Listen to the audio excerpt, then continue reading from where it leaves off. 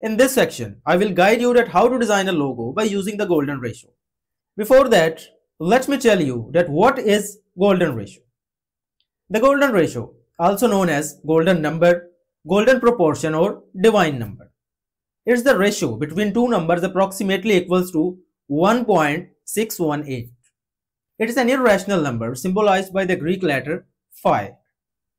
Golden ratios can also be found in natural elements like in shells, plants, flowers, and even insects. It is believed to be the oldest and strongest connection between mathematics and creative arts.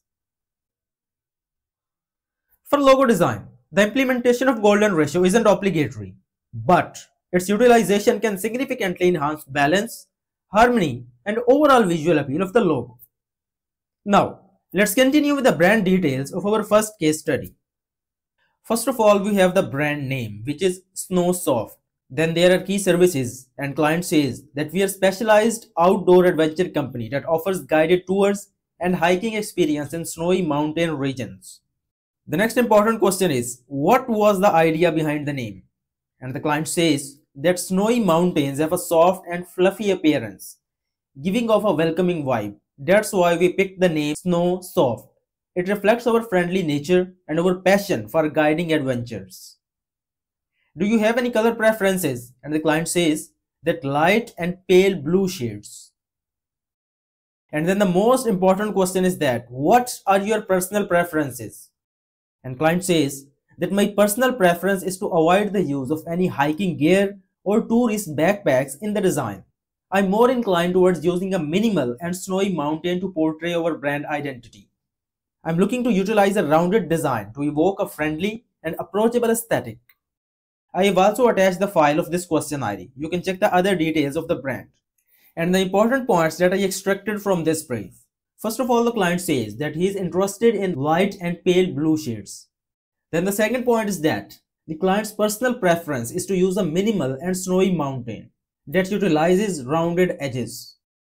So by keeping the second point in mind, let's sketch a minimal and snowy mountain.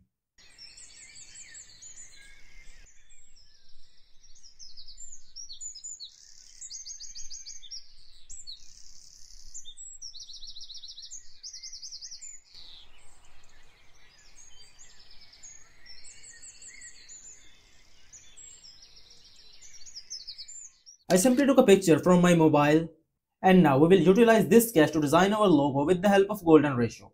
So let's switch to Adobe Illustrator. First of all, in Adobe Illustrator, go to File and select New. Then select the units to pixels, select the width of your page to 1920 and height to 1080 pixels. Then select OK. If your Illustrator preview isn't appearing like this, then simply go to this workspace menu and select Essentials Classic.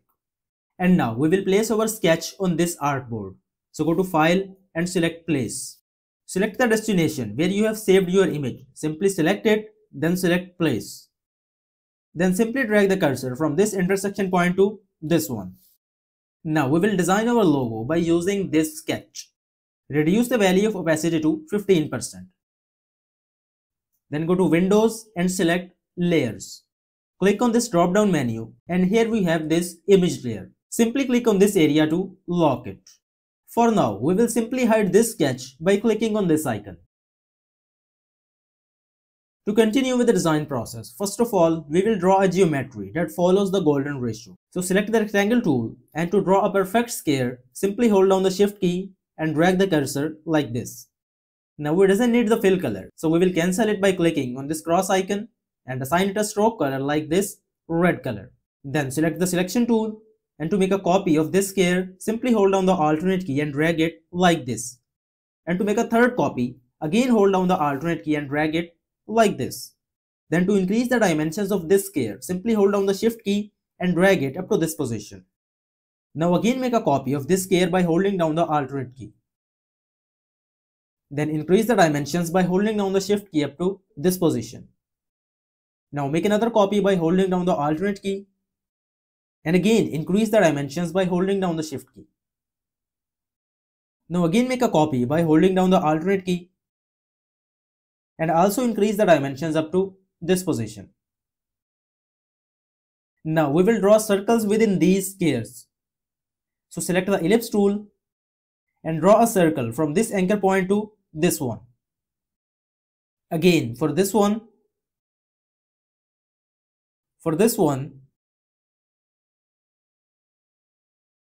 this one, and lastly for this one.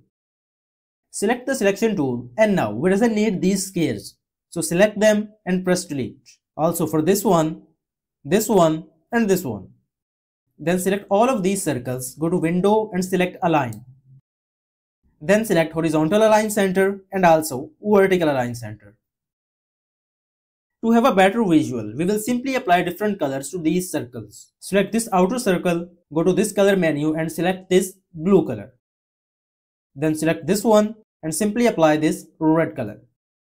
And for the third one, we will simply apply this green color. And for the fourth one, we will apply this black color. And lastly, we will apply this orange color. And now to reveal our sketch layer, again go to window and select layers. And here we have our image layer.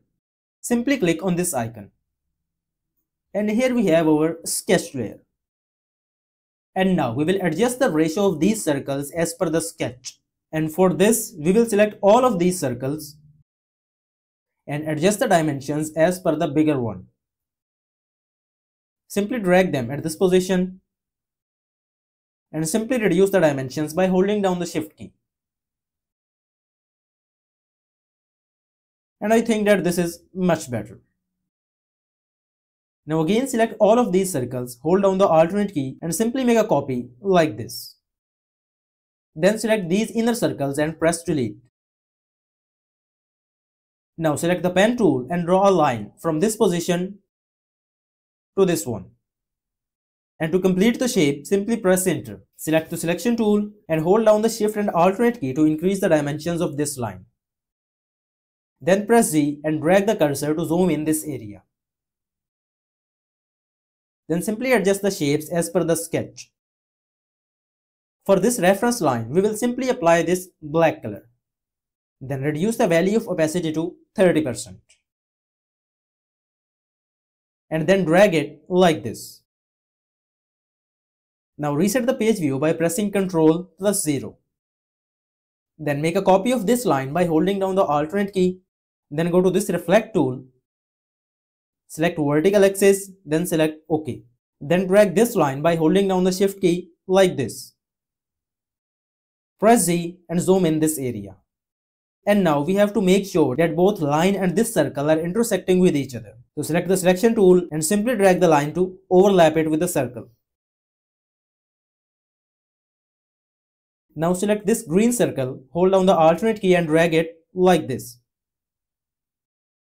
Again press Z and zoom in this area. Then intersect this green circle with this black line. And to have a better visual, we will simply press Ctrl plus Y. With this view, we can check that whether both of these parts intersecting with each other or not. Again press Z and zoom in this area. And you can see that there is a little bit gap. So select the selection tool, select this circle and simply drag the circle to intersect it with the line. Now to reset the view, again press Ctrl plus Y. Again press Z and zoom in this area.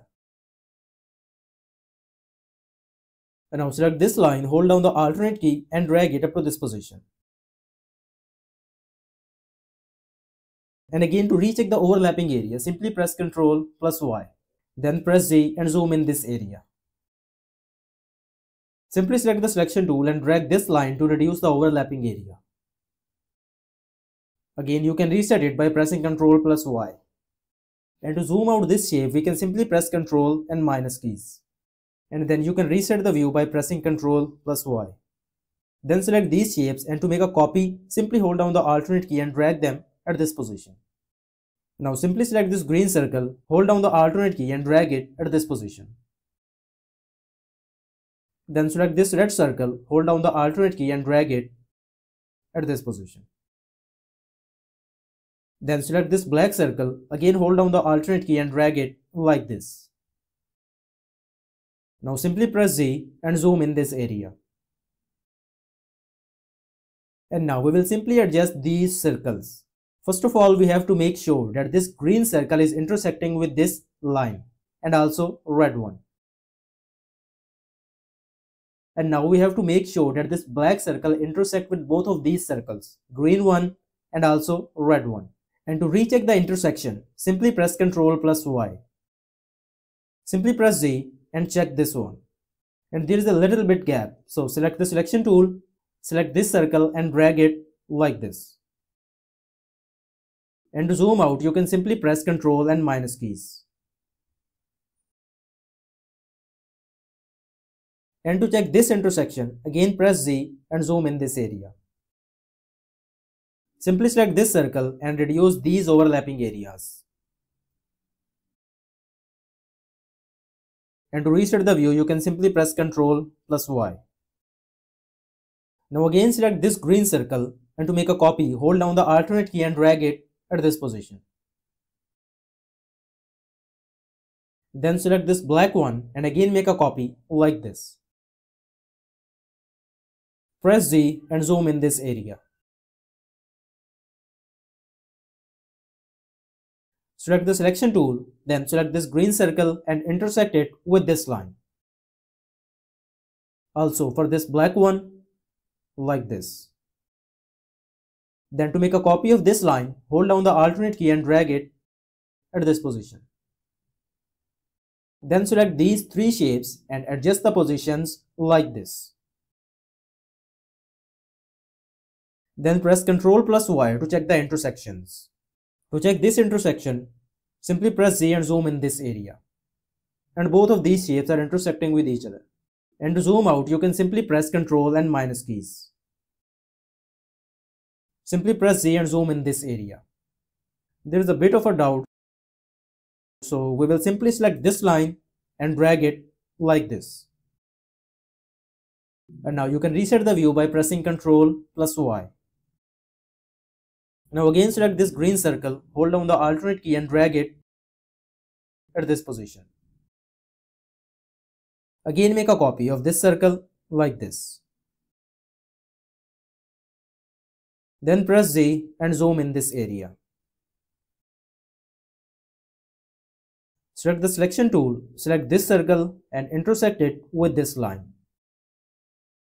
Then select this line, and to make a copy of this one, simply hold down the alternate key and drag it at this position. Then simply move this circle in a way that it intersects with this line. Then select these three shapes and simply drag them like this. Now select this line, hold down the alternate key and make a copy like this. And now to recheck the view, simply press Ctrl plus Y. To check this one, simply press Z and zoom in. Then select the selection tool, select this line and drag it to make the intersection. Now again press Z and zoom in this area. The line and this circle are intersecting with each other. Now reset the page view by pressing Ctrl plus 0. And to reset this wireframe view, press Ctrl plus Y. Now select these three shapes, and to make a copy, simply hold down the alternate key and drag them like this. Then select the reflect tool, select the vertical axis, then select OK. Then select the selection tool and drag them by holding down the shift key up to this line. This line can make a bit of a confusion, so we will simply reduce the dimensions of this line by holding down the shift key. Now select this line, hold down the alternate key and drag it up to this position. Then select this black circle and make a copy by holding down the alternate key like this. Again hold down the alternate key and drag it at this position. Then select this red circle, hold down the alternate key and drag it at this position. Now again select this black circle and make a copy of this one. Then simply press Z and zoom in this area to check the intersection of shapes. Select the selection tool, select this black circle and intersect it with this line. Now this red circle and drag it like this. Also for this one, And finally, for this circle. And to have a better visual of intersection, simply press Ctrl plus Y. Now there is a little bit gap between these shapes. Simply press Z and zoom in this area. Then select the selection tool, select this circle and drag it like this. Then you can zoom out the shape by pressing Ctrl and minus keys. And now to reset the view, simply press Ctrl plus Y. Again press Z, zoom in this area. Then select the selection tool, select this line, hold down the alternate key to make a copy like this. Then press Ctrl plus Y, and I think that this is better.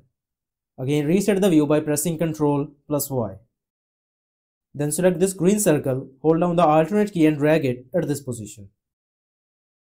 Then press Z and zoom in this area. Select the selection tool and drag it in a way that it intersects with both of these lines. Press Ctrl plus Y to recheck the view. Now press Z and zoom in this area. And I think that both of these shapes are intersecting with each other. Now to reset the view, simply press Ctrl plus Y. Now we are done with the basic reference geometry that follows the golden ratio. Now simply select these circles and press delete.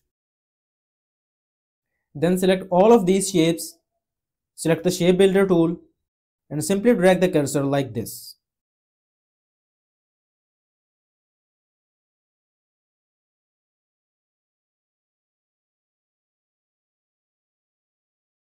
Then select the selection tool, select only this shape and apply it a solid color like this red color. Now we can see a bit of distortions within the shape. Press Z and zoom in this area and you can see the missing portions at this position and this one. So to again select all of these shapes, simply press Ctrl plus A. Select the shape builder tool, drag the cursor like this, also at this position and for this one. Press Z and zoom in this area. Again select the shape builder tool and drag it like this. Now reset the page view by pressing Ctrl plus 0. Select the selection tool, select only this shape, go to edit and select cut. Then select all of these shapes and simply press delete. Again go to edit and select paste in front. Now this is the final logo designed with the help of golden ratio. Now it doesn't need the reference sketch. So simply go to window, select layers and here we have the image layer. Simply click on this icon to hide it. Now select this one and now it doesn't need the stroke color, so we will simply cancel it like this and increase the value of opacity to 100%. Now we will apply it a pale blue color as per the client's suggestion. Simply click on this color menu and write the color code to 5FBCB3. Then select OK. Then reduce the dimensions by holding down the shift key. Then select the text tool and to write the brand name simply left click. Snow Soft. Select these letters and change the font to Quicksand. Simply select Quicksand Bold. Select both of these shapes, go to window, select align, then select horizontal align center. And now we will check the feasibility of our design in dark background.